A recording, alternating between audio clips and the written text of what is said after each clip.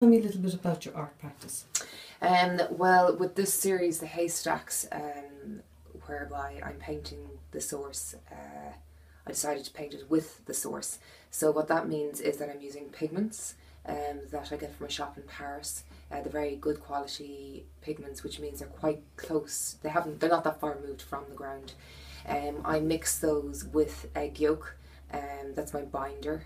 Then I also add in like walnut oils, safflower oils and water, depending on the consistency that I'm looking for. And that style of paint is actually called tempera paint. It's an ancient form of paint making that artists used actually before the Renaissance time. So that's what I'm doing here today, and I'm going to show you actually now. I'll just start making some paint from scratch. So for example, if I'm working on the blue sky here, and actually going to add, see now, I'm going to add in some white to here, to the clouds, some highlights in the clouds. So what you do is I get some egg yolk,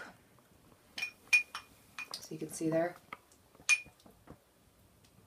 and then I get some of the white on the glass plate here.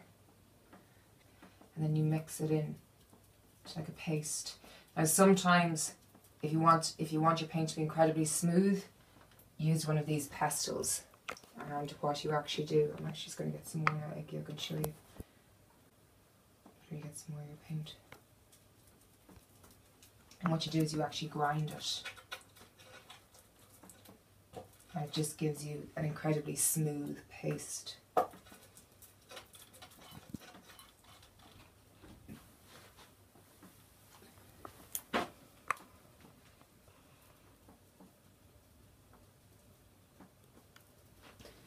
I want to make that paint a bit thicker.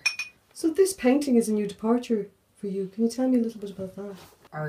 Yeah, I've always found over the years of my art, good ideas, you never remember really how they happened or when they happened or why they happened. But there's one particular day that I do remember.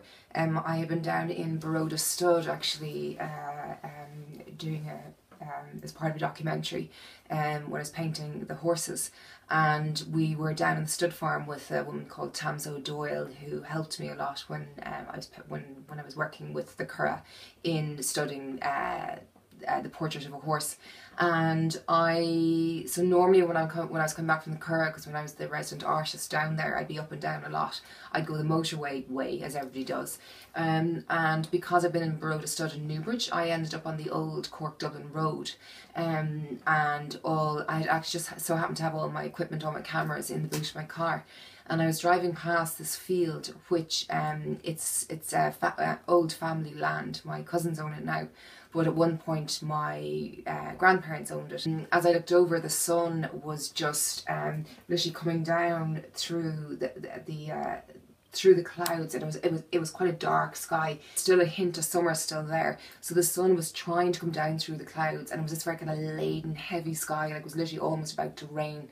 And it came down and it was dappling onto the field. The harvest had come in at this stage, and there was bales of hay, like round bales of hay, like throughout the field. And just to see the sunlight coming down and hitting them, and it's like, oh my God, it looked like God was just shining down from heaven. Pulled over, stopped the car, got out my cameras, and went into the field, lay down in the field, trying to get up and close as personal to the haystacks as I possibly could.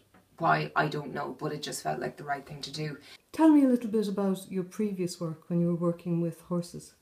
Where the horses came from was, I had been painting actually people, portraits, and been doing that for a number of years. And I was actually studying the life of the Celtic tiger, which meant going to sunny places, watching the Irish party. And I had just finished, it just had a very successful exhibition in 2008. Went back to Ibiza and spent a month there observing, kind of again on the edge of society, looking in. And I just felt that it was no longer new and exciting. I was appreciating the images that were presenting themselves in front of me with my cameras, but my heart is no longer beating like mad. I remember going back home and meeting with my manager at the time and saying, God, what am I going to do? The wonderment is gone, and the viewer will pick up on that. What am I going to paint next? And he suggested horses, and I was like, horses? Why horses? And he said, well, technically they're very hard to master. As an artist, you need to be constantly improving your skill set, getting better, evolving. So that's where the horses first started. From there, my mum's side of my family is actually from Kildare, and I would have spent a lot of time there growing up.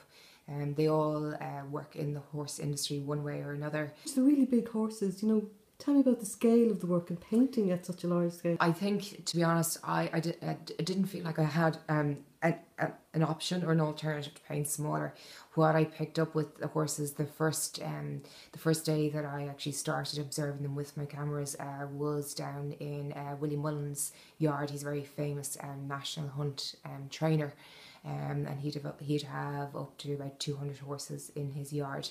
And when I went down there thinking, God, this will be grand. Like, I'd be walking in the park and observe them, over a number of weeks, go back to my studio, paint, put on an exhibition within a year or two. Having spent a morning there with him, and he couldn't have been nicer and kinder and more patient with me. I remember leaving there bawling my eyes out, going, oh my God, who do I think I am?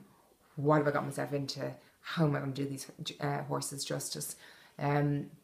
Because I suppose it was for the first time. I would have gone horse riding and hunting as a child, but really it was the first time that I'd really, I suppose, studied them, observed them in detail. And I just couldn't get over their grace, their elegance, their power, their humility. They're just an amazing animal. And I thought, how can I do these justice on, I suppose, a regular size canvas? So from there, so that's where the larger canvases came about, and then equally very large frames around them again. But again, it was just to, I suppose, celebrate the majesticness of the horse.